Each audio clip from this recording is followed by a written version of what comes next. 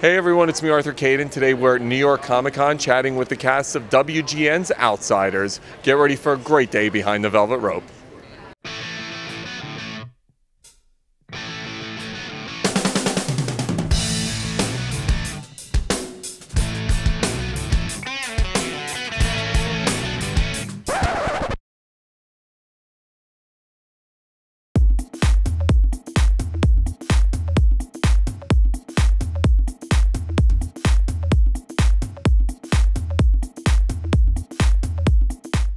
Hey everyone, it's me, Arthur Kade. I chatted with these guys for Season 1. Here we are for Season 2. Congratulations. The Outsiders was a huge hit for WGN. And what are you coming back with? Tell me. Give me the scoop.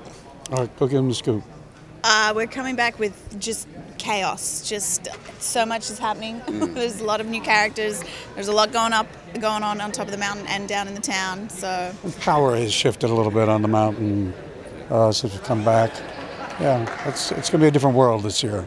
Does it blow you away to have a fan reaction that you guys had? I mean, this huge opening, the people stayed with it the first season. It's got to be exciting to have such great fan support, right?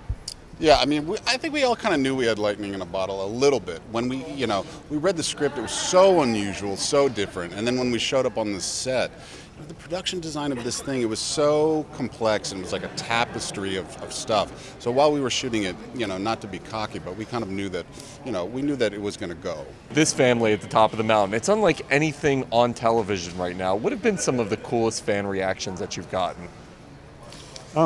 Being on the golf course and some guy in a golf cart yelling, get, yeah. Like, what? What's everybody getting in Season 2? You're getting a whole lot more of Hassel and Sally Ann. I won't say if it's together or apart, but you're definitely getting more of us. You're getting to really see them, I guess, more in depth than you did in the first season, because it was kind of scattered and sporadic. I think people will be happy. I think they'll be upset.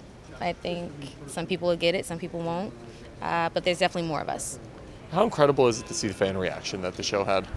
It's been great. It was one of those things that even in Season 1, as we were making it, we just weren't sure. It was like, we don't. Are people gonna like this? Do people gonna like? It's a strange tone. It's a strange story. We just weren't sure. And then it came out, and then like you said, there was such positive reaction to it, and it was just really gratifying, to see all the hard work we put into it, to have people actually enjoy it and get a Season 2 and come back and do it again. It's not like they're your everyday Brady Bunch type family. What do you think it is about this family that people really connect to? I think it's that sense of being, there's a little bit of, people talk about being off the grid and getting away from their phones and their iPads and their TVs and all that. And I think what happens when you do that is you're really forced to deal with your family. And although for a lot of people that would be horrific, I think in concept people are like, boy, that would be a better way to live maybe. So there's a little wish fulfillment, I think. Where do we see these guys going in Season 2?